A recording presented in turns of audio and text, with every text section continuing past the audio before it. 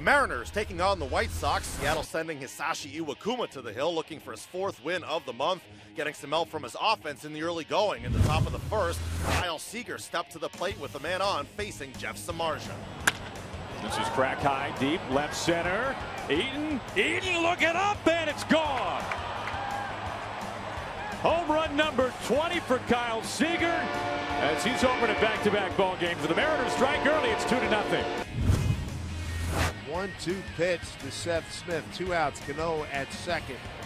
Swung on a hit down first base line. Fair ball. Down into the corner. Cano will ease home. Smitty digging for second. And he'll get there easily as the ball hits the sidewall, bounces out, and retrieved by Garcia. So an RBI double by Seth Smith. And the Mariners truly lead now 4-0 here in the 3rd inning.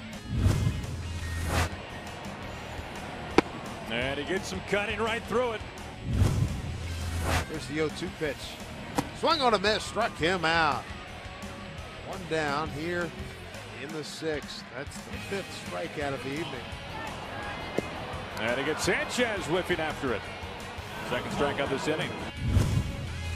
And here's Abreu 0 for 4 in the night, Dave. 8th man to the plate here in the 8th inning. And the 1-2 pitch is going to be a fastball swing and a line drive base hit left field.